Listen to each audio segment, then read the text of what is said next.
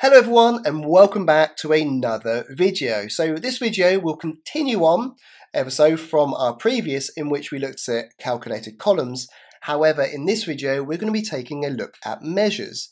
So if we just expand our tasks table and go to revenue, you can see and we'll remind ourselves of what our calculated column looked like. So you can see we were able to reference each of our desired fields from the specific table. And remember, calculated columns, by default, you have to, or you can only refer to fields within your specific table. So obviously the downside of a calculated column is it stores or physically stores the result of this calculation in a column. So if we were to go into our data model or data view or table view, even to get the right terms, go to revenue, you can see it just appears as as another field. However, we want to see if we can create this as a measure.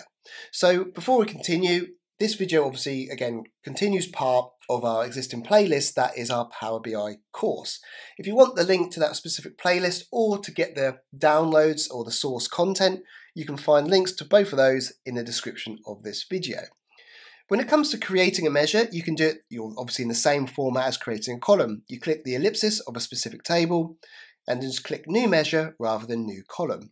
However, I like to store my measures in their own dedicated table. To do that, all we need to do is go to enter data. Ignore all the rest of this. We'll cover off creating these static tables in a separate video. But all I'm going to do is rename the table to measures and hit enter. And you'll see we get a new table added.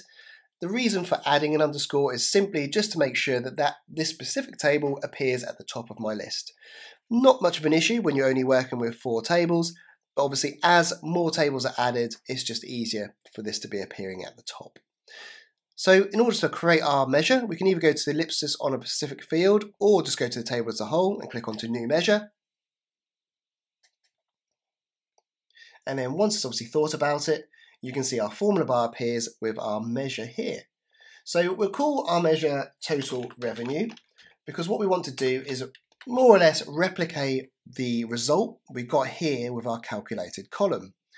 The first thing I'm going to do is a couple of tests. So we'll do quantity and price separately. So I'm referring to these 2 fields which come from our source data, just to make sure we're getting the same values before we do our end result. So the first one I'm going to do is quantity. Now, if I type the word quantity, you can see it comes up with some matching function names, but it doesn't give us the specific field in our tasks table. Now, the reason for that is it just doesn't work in measures. Measures are looking at our whole data model, so it wants us to do any referencing to fields within a function. For me, I'm going to use the sum function, so open brackets, and what we can now do is, as you can see, we've got all of our tables and fields available. I'm simply going to write the word quantity, and you can see we get the task quantity field available to us. We'll just do an open brackets on that, or close brackets, sorry, hit enter, and we can see what the result comes back with. We can see it's thinking about it. We've now got total revenue added. And one thing I want to do is if you just make note of this table icon for our measures table, if I just delete this other unused column, just meaning that we've only got one measure now in that table, you can see our table icon is now updated to a measures icon. So we've now got a dedicated table with just our measures, which we can continue adding measures to, as our need for them increases. What we'll do is select our table down here, drag in our new measure next to quantity, just so we've got things side by side, and yet we'll probably have to make the table a bit bigger. And there we go. We can now see if we scroll back to the top. It's getting a bit confusing with our dates here. Let's see if we can quickly make these a bit bigger. Just double clicking on the right edge of those. Yeah, that's a bit tidier. Make the table a bit bigger as well. So total revenue is our new measure we just created. And the desired outcome here is to make sure that our number of quantities match exactly with our actual quantity on the left there, which they will do. And we can see overall we've got that as well. Great. So we know quantity, or our calculation for quantity, is working as it should. What we can now do is go back to our measure, and this time let's just test out price. So let's just type into here sum of price. We've got now our price field from our tasks table, hit enter. and we can see that this revenue column will now hopefully align to the column to the right. Yeah, so we can now see we've got sum of price, and as we scroll down we can see the two are matching, and we can also see the totals are matching as well. What we could do is just change the format of this measure. So let's just go into here, and I'm going to just change this to English United Kingdom so that we get the comma and the pound symbol in there as well. And let's just up the decimal places to 2 as well, just makes it easier to do our comparisons. Yep, so we can see that they have now reflected. So we tested quantity, that worked, and we can also see price on its own now aligns both at the line level and the overall total. So great, so all we now need to do is combine our two together. So we can go into sum, and let's get quantity from here. And so we've got our two separate formulas. Add the times symbol in the middle there, which is our shift asterisk. Hit enter, and we can now see we'll get our final result. And what I might also do here is let's just bring total revenue to the end.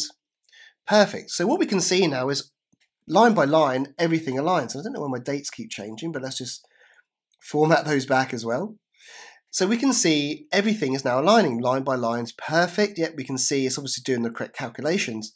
However, if we go to the total, we can see something has gone wrong. The total should be 29,900, just sort of 30,000, but we've actually got a number of 2.1 million. And the reason for that is because what our measure is doing is it's working great at the row level, but when it comes to our totals, it's taking our total of 254 and timesing that by our sum price, which is 8,300, which of course is going to give you this 2.1 million rather than just a total of this column here.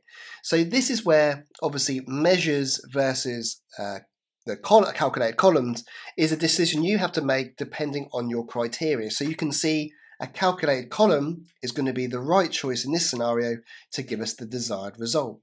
So what we can do really with our measure here, albeit you probably wouldn't need this scenario because you've already got the result with your calculated column, but what you could do is remove all of this, enter a sum here, and then do total revenue. Oh no, what's it called? It's called revenue, sorry. And we could do a sum simply of our calculated column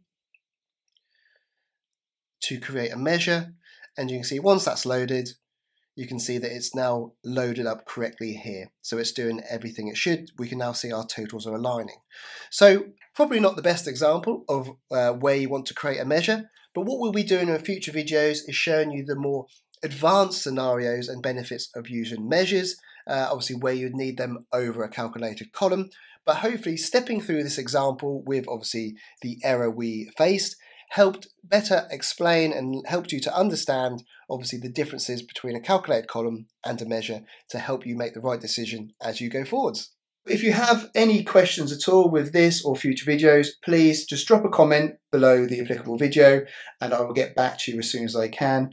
And lastly, if you do enjoy these videos, please don't forget to hit that like button. It's not only greatly appreciated by me, but it does help that all-important YouTube algorithm, enabling other people to also find these videos as well.